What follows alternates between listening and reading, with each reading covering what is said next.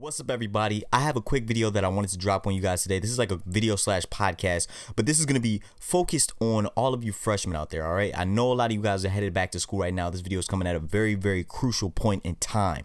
All right, a lot of you don't have older brothers and sisters or people who have been to college before, and you don't really know how to navigate college.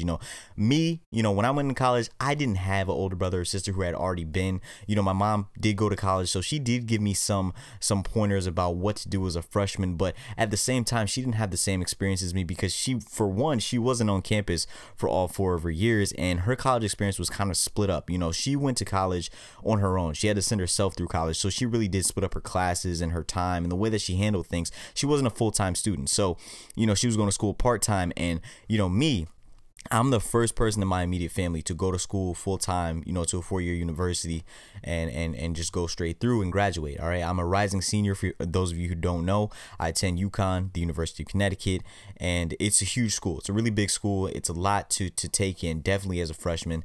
And there was a lot of things that I didn't know that just kind of, I feel like if I went back and I knew these things that I'm about to tell you, that I would have been a much more successful student. When you are privy to what you're going to experience your first year, you can kind of navigate those waters a lot better. So first things first, all right, I want to start off. I wrote down everything in my phone to make sure that I stay on topic and that I, provide you guys with the hacks that I'm talking about. All right, number one thing, your freshman year is experience. All right, experience as much as you possibly can. And one of the first things I have to say is that try to make as many friends as possible.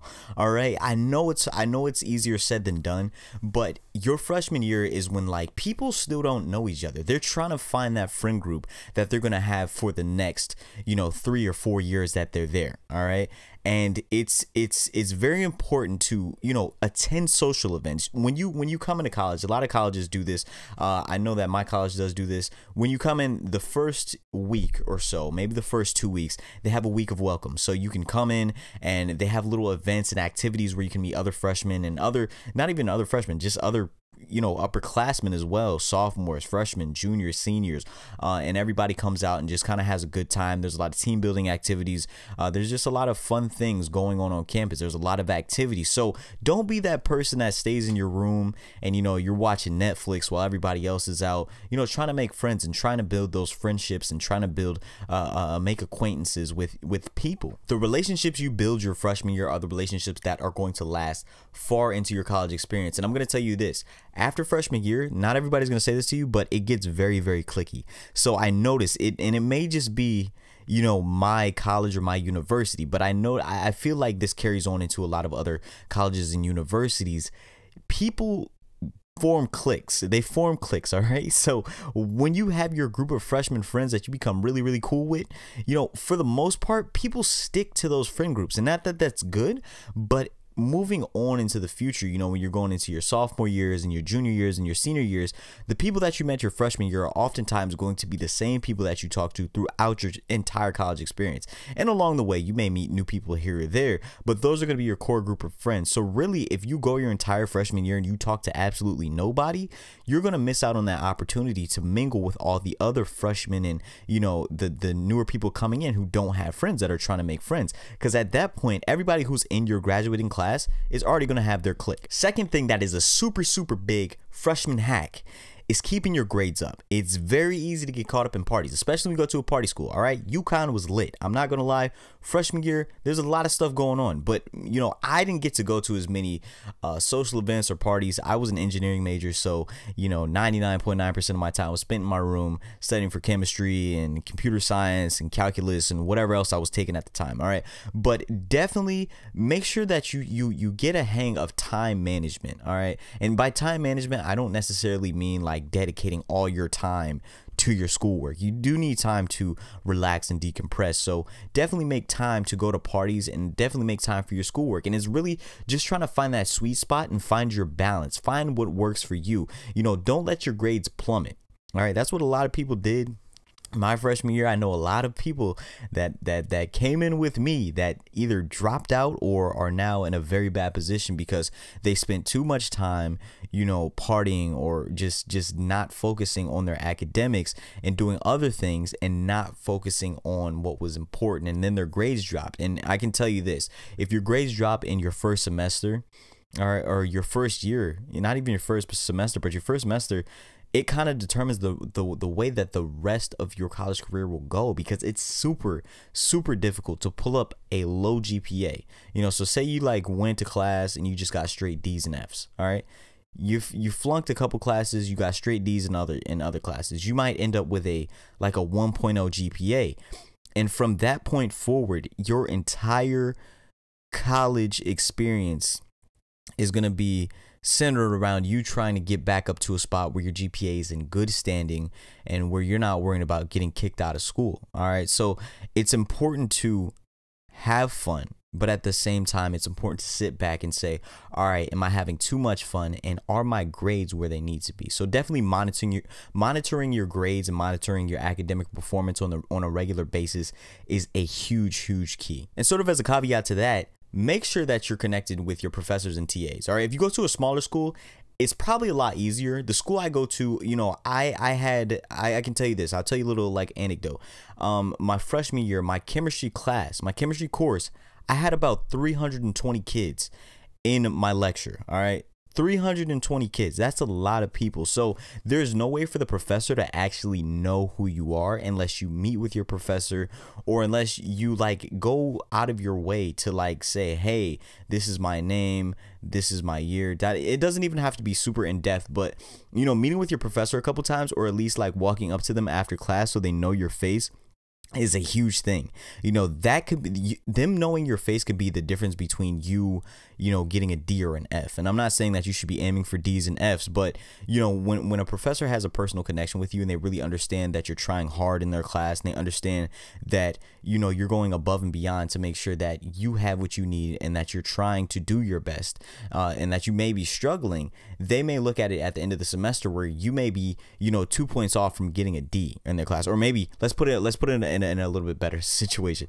You may be 2 points off between a D and a C minus. So they may sit there and say, you know what, I remember this kid coming to me after class, and he really did come in for office hours. He tried to talk to me. I saw that he was putting in the work, and even though that his grades borderline, I might bump him up to a C minus. Now, don't get me wrong, not every professor is going to do that. I had a lot of professors who said, yo, if you got a 79.9995, you're still getting a C, you're not getting a B. So there's certain professors that are not going to give you that leeway, but it's always important to have that personal connection, because a professor that knows you personally is probably more willing to help you, and probably more willing to, in the future, maybe even write you a letter of recommendation if they get to know you really well, or, beyond that. The last main one that I want to talk about is getting involved. All right, when you're a freshman, there's so many things that you're just going to be bombarded with things to do. All right, I'm pretty sure your email is going to be flowing in with new activities every week. You're going to have a bunch of different clubs asking you to join.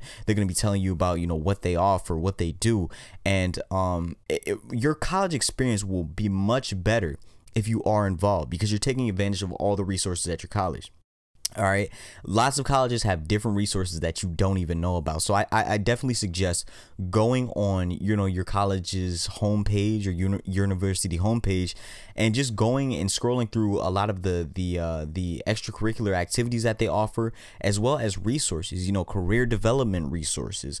If you're an athlete, a lot of schools have partnerships with different companies that may give you access to discounts and free stuff. Like my University of Connecticut, UConn, they offer a lot of free software.